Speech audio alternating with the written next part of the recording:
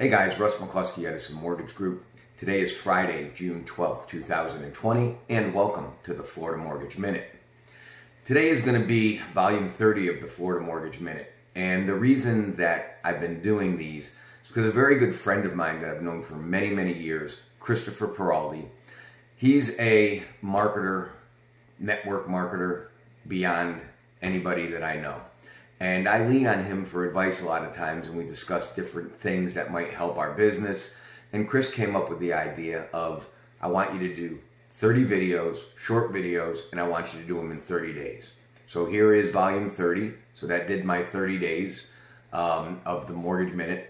And what we wanted to do is just bring some information to people that might want to know more about the mortgage business, know more about what's happening in the economy, and also in current events, sports, things that are fun.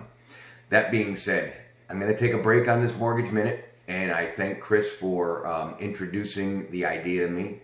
I like it a lot, and once we get to our home office in upstate New York, which will be in about 2 weeks from now, then I'll pick up the Mortgage Minute again.